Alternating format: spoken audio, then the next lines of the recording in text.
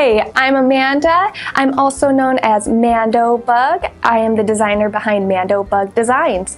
And today I'm really excited to tell you guys about this Crochet Along Together that I'm going to be hosting, sponsored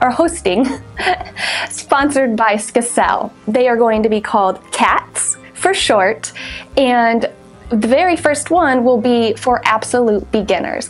What we're going to be doing is releasing a series of videos that will crochet along together with you to make this gorgeous cowl. Learn to do 3 of the most popular crochet stitches all in one project. This cowl takes 3 skeins of simplicity.